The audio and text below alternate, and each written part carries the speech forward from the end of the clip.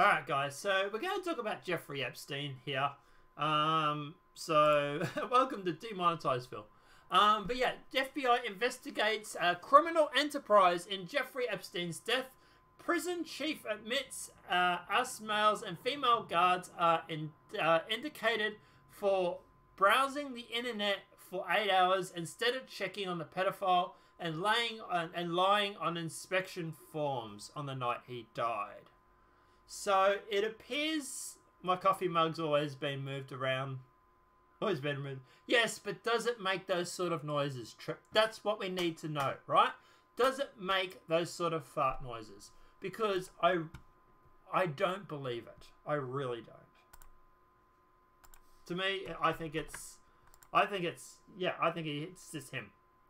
Someone's letting it rip on national radio or national TV, and they seem to care more about their image than they do about obviously going through and yeah. But anyway, let's talk about Jeffrey Epstein. So it appears that instead of going through and checking on the night of Jeffrey Epstein's death, the judges, the prison guards were supposedly looking up porn. Or browsing the internet. Whatever that may mean. To me, that means porn. But anyway. Hey, look, at the end of the day, I'm not going to go vilifying anybody for watching. There was the confetti mug. Oh, boy. I'm not going to browse. I'm not going to drag anybody for looking up porn. Or doing it at work, you know. But, you know, browsing the internet for 8 hours. Okay, so maybe it wasn't porn. Maybe it was Facebook. Maybe it was Twitter. But I do find it really, really interesting that after all these questions keep coming out about Jeffrey Epstein, how did he die? How did he die? How did he die?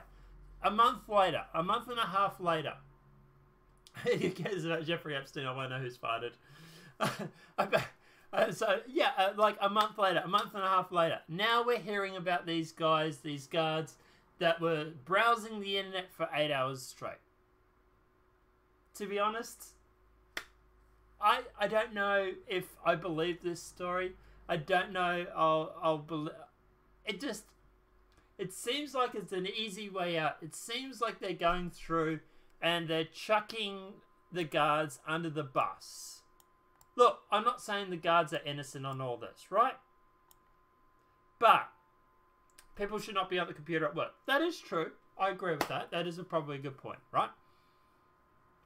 I'll be back when we get back to the fighting. Okay. But like I say, yeah, at the end of the day, as for Epstein, look, yeah, you're right. They probably shouldn't be on surfing the internet, for example, right? But at the end of the day, I don't know. This seems like they're just chucking the guards under the bus. This seems like a lot of people are asking questions regarding Jeffrey Epstein's death, and all of a sudden now it's like we need an excuse. We need to know. We need a reason. We need a reason why these guards weren't doing their job. That's it. They were looking up internet. They were searching the internet. It's just they're going to do everything they can to sweep this away. True. I really do think they will. They have a bit of a fight on their hands, though.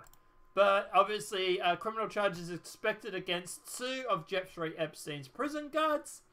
Criminal charges could be filed early as Tuesday against 2 of the correctional officers who were charged with guarding convicted pedophile Jeffrey Epstein at the time of his death. According to the report published Monday by the Associated Press, 2 sources confirmed that 2 of the guards on duty on the night of Epstein's death are likely being charged with falsifying the prison records, indicating they had performed all their scheduled welfare checks on the prisoner. The charges are expected to... Like I said, this just seems like they're throwing them under the bus. Criminal charges expected... is that the same story? Different... Oh, Daily Caller, yeah, okay. And Breitbart's talking about it as well. But, you know, it's not all about these prison guards either. We have this as well. Jane Doe, 15, sues Jeffrey Epstein's estate, alleging sexual assault. Wow, she's really pretty there. I'm presuming she's above age. If she's not, I retract that statement. Another woman has come forward alleging that she was sexually assaulted as a teenager by now deceased pedophile Jeffrey Epstein and called on Britain's Prince Andrew to cooperate with the federal authorities regarding his former friend's alleged crimes. The New York City lawsuit filed Monday, the unnamed 31-year-old woman alleges Epstein, R-A-P-E-D, her while she was 15 years old, and later said that in a press conference that it was preposterous to suggest the disgraced fiancé's friends were unaware of many of his wrongdoings. Epstein was arrested in June 6, 2019 on child trafficking charges and was found dead in his New York City cell on August the 10th. Right?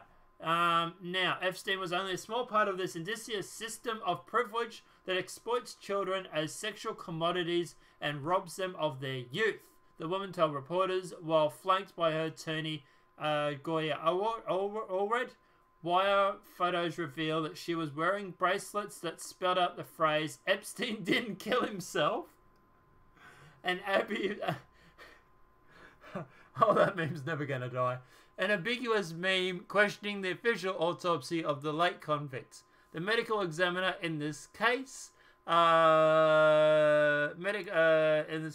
the death as suicide, but his brother Mark Epstein has said he believes he did not kill himself, which no one really does, right?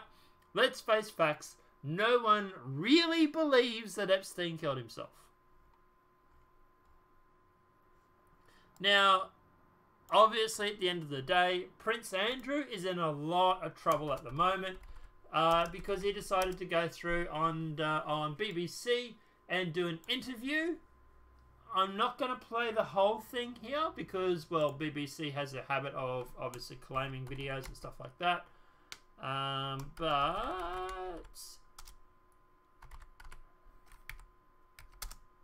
But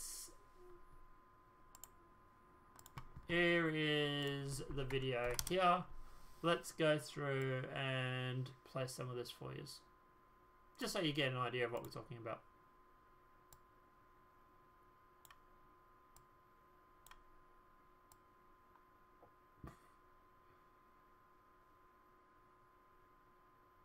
All right.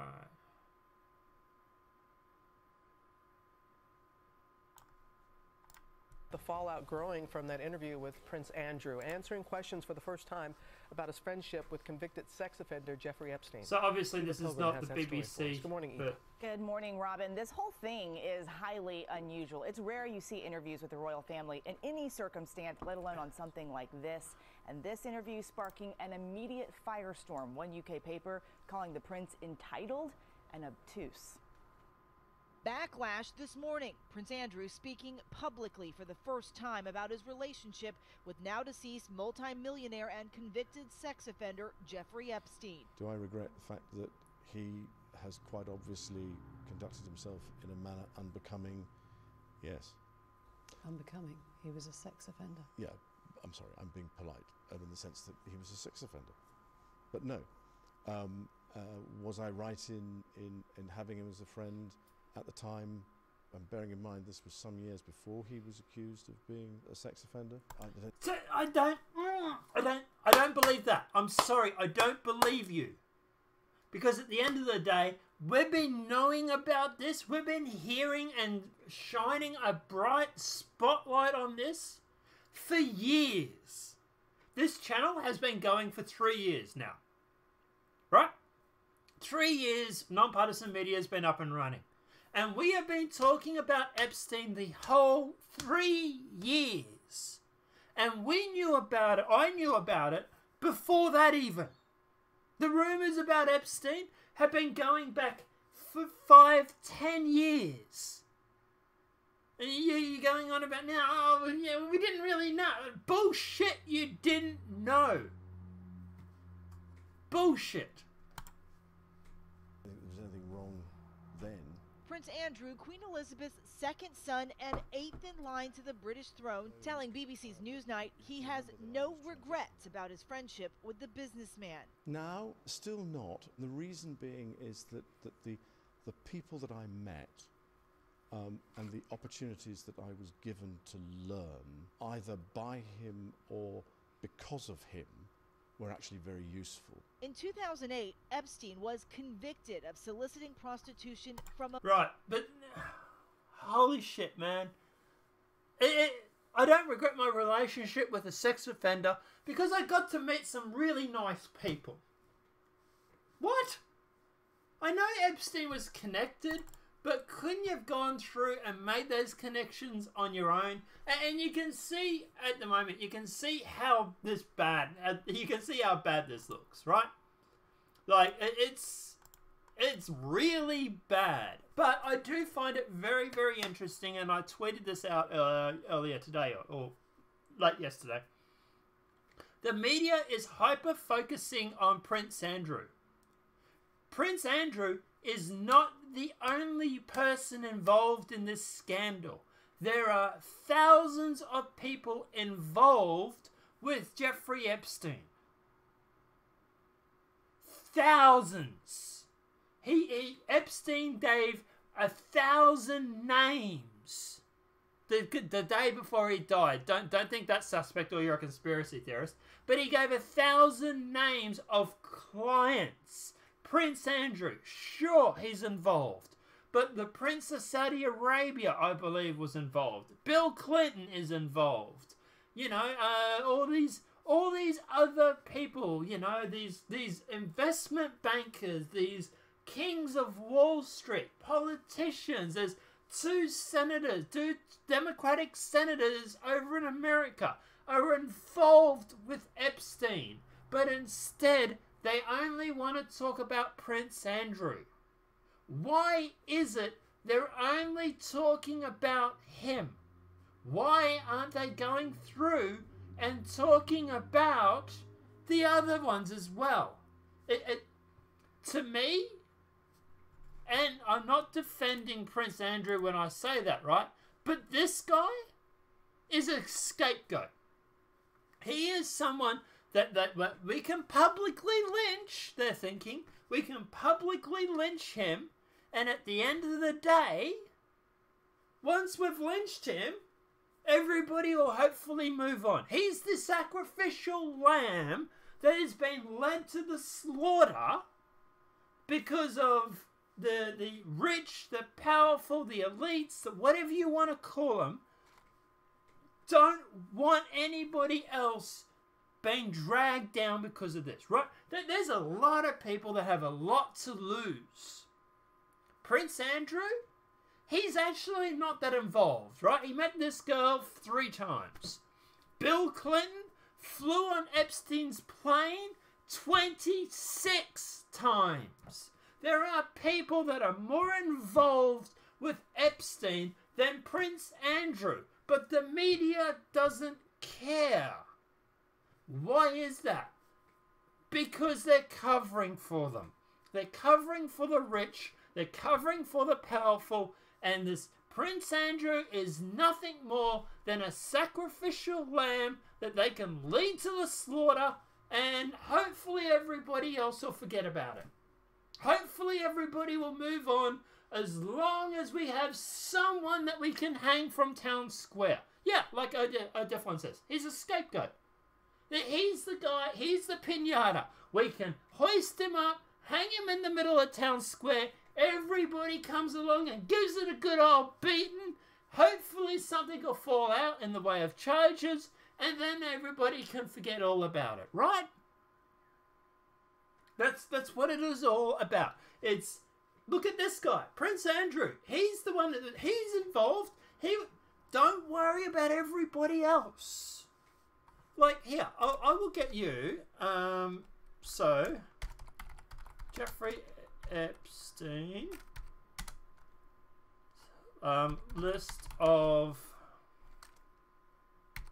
of names. Let's just type that in and see if that comes up with anything.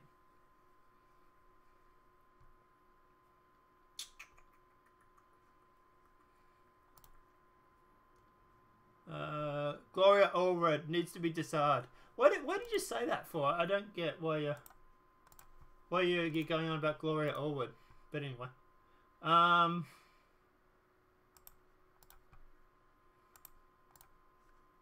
Right, so here's a booking, a list of names. Now, take these names as a grain of salt, right? Because obviously we will have to fact check them and everything like that. But this is what this website is saying. So,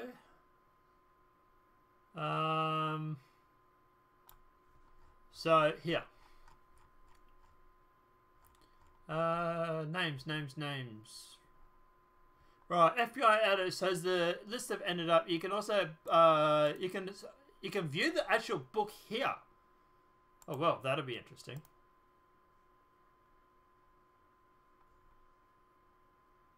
I can't actually click on it. It's a hyperlink that doesn't work anymore. Funny that. Now they're claiming Donald Trump. We've gone through that so many times. We can talk about that if guys really want. But they're claiming Donald Trump. Bill Clinton, which we know about because of the whole 26 times he flew on the plane. Among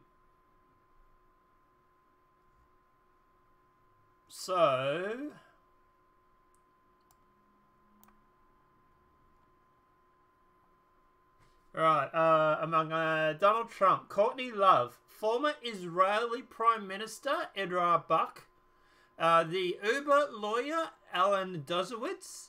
Many have been identified by the butler as potential material witnesses to pedophilia from billionaire Jeffrey Epstein's crime against young girls, Gawker reported in 2015. The annotated copy of the address book, which also contains entries for Alec Baldwin, Ralph Fiennes, Griffin Dunes, New York Post gossip Richard Johnson, Ted Kennedy, David Josh, filmmaker Andrew Jarrock, and all manner of other people.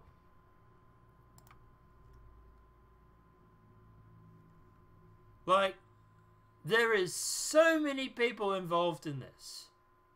Now, I don't think they want to keep saying Trump.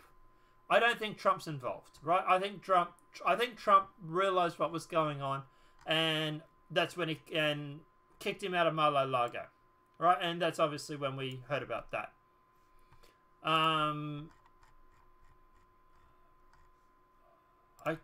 want a list. I want a complete list of everybody that was in Jeffrey Epstein's Black Book.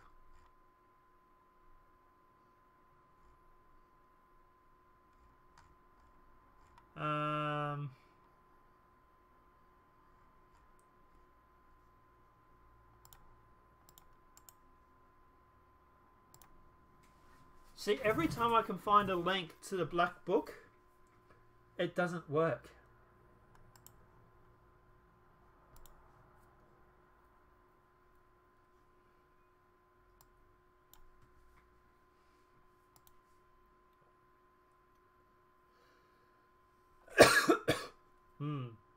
I'll have to have a look in this, eh? I'll have to look for it.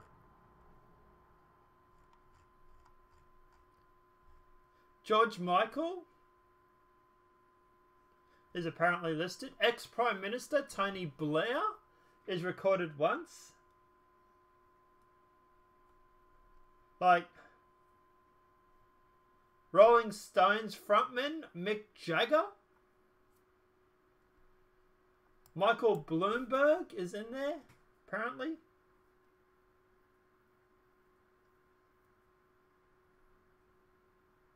But look, at the end of the day, these are people that he had dealings with, right? Some of them might be just business dealings. So, I don't want to go. We'll see it in... Yeah, unfortunately, that's the problem. We will see it in about 50 years. You're exactly right. Like... And this is the thing that bugs me the most about this, right? You know, why should we have to wait 50 years to find out these names? I want the names now, damn it. Maybe I should do a video, a standalone video, putting out all the names of the people that are involved. What do you guys reckon? Wonder how long that video would stay up for. Now, obviously, criminal charges expected this week against the Epstein guards, which were pretty much covered. Like I say, they're going to make scapegoats. I reckon these guards, they're going to be a scapegoat. There's Prince Andrew, he's a scapegoat. In the US, it'll be deemed national security and will go away. That's a good point too, actually. We will see the unredacted JFK files before we see the name list. Yeah. Yeah. Yeah. True. Very true. But yeah, these guards, look, I'm not saying they're innocent, right? I'm not saying the guards didn't do anything wrong, right? Sure. Did I think they checked on Jeffrey Epstein? Probably not. But at the end of the day, there are bigger fish to fry, so to speak, than these prison guards. Why are we caring so much about these guards? And that's the thing that bugs me the most, is that there are people committed of far worse crimes, and at the end of the day, they seem to care more about charging the guards and charging Prince Andrew, or going after Prince Andrew, who, like I said, yes, Prince Andrew is a creep. Yes, Prince Andrew probably didn't do anything right. Didn't do anything wrong. Didn't do anything right. What Prince Andrew fucked up, right? Sure. But at the end of the day, there are people that are associated with Jeffrey Epstein who did a lot worse. Why is it they're dragging the Prince Andrew, obviously, and not worrying about Bill Clinton or whatever it may be that flew 26 times? You're going to tell me Bill Clinton didn't know that Jeffrey Epstein was having a whole bunch of underage girls on his plane while Bill Clinton was being flown around in the plane? You know, the one that was dubbed Lolita Express? Now, obviously, another interesting thing that we've since learnt is that this Maxwell, this female procurer, whatever it may be, for Jeffrey Epstein, and everybody's looking out for her, right? The internet is literally actively right now searching for her. We've also learned that now that she had a helicopter's license, which she obviously used to go through and to get to get the victims onto the island, but also apparently a submarine license. Now, I'm wondering, was there anything listed under Jeffrey Epstein's assets that was a submarine? Was this what they were using to traffic some of the girls around the world? Why would she go and get a submarine license if it was irrelevant? So I would really want to know, did Jeffrey Epstein's assets, was there anything there that was to do with a submarine? You know, is there a submarine port or a seaport or something on the island that they might have used to, you know, like, is there caves or something, underwater caves or something that they might have used? I know it sounds a little Bond villainish, but you got to remember, these people were shipping girls around this island and around the world, right? They would have had to go to extreme lengths to make sure that these girls were not found. So, yeah, I want to know. Is there something under Jeffrey Epstein's assets that was like a submarine? And I'm going to look into that in my spare time. So, if I end up committing suicide, investigate me then, please. But yeah, I'm going to have a look at that. I've got next week off work, guys. So I'm going to do a little bit of research into Jeffrey Epstein, into this whole submarine thing, and just see if there was anything that was under his assets and see what I can find.